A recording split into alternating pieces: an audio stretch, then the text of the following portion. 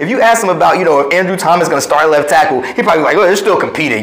What's going on, New York Giants fans? Let's skip the theatrics. Let's get right to the video. Here is why Doug Wink Martindale is my favorite coach on the New York Football Giants coaching staff. Now, I love Brian Daboll and I like Mike Kafka, but Wink is hands down my favorite because of answers like this to questions like this. When asked about his rotation at defensive back and his decision to start rookie 6th-round pick Trey Hawkins on one side of the field, opposite of rookie 1st-round pick Deonte Banks on the other side of the field, and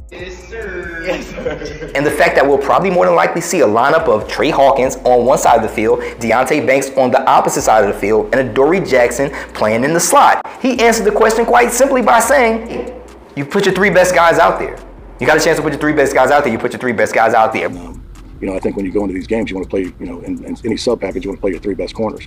And right now, those are our 3 best corners. So there's nothing, set in stone yet, you know what I mean? And we'll see how it works out.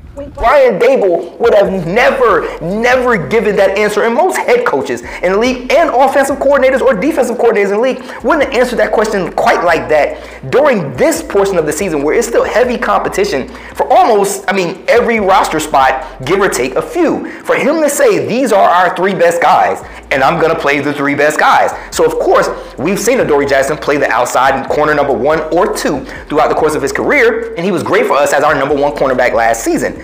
But the size and physicality that both Deonte Banks offers and Trey Hawkins offers makes them outside cornerbacks. Like, Trey Hawkins is an outside cornerback, and if you got Deonte Banks playing one outside and Adoree Jackson playing the other outside, you're leaving a guy that's potentially playing like your 3rd best corner off the field because he doesn't fit in the slot. So Wink is saying, the hell with all of that, rookie or not. Trey Hawkins is going to be our, starting CB number 2, and Deonte Banks is more than likely going to be our CB number 1, and Adoree Jackson is going to play in the slot. Now, there's going to be some times where they do different coverages and stuff like that, where, if you're going, more of a stacked line, or you're bringing in more safeties, yeah, you'll see probably Deonte Banks opposite Adoree Jackson, opposed to having Trey Hawkins out there or Adoree Jackson in the slot. But he's just saying, hey, these are our 3 best guys. For him to just step out there and say that, it just spoke volumes to me as a fan, and it just solidified again why Wink is my favorite Giants coach.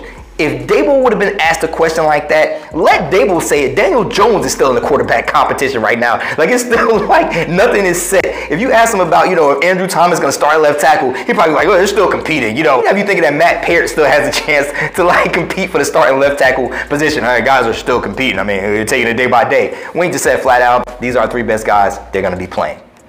That's it.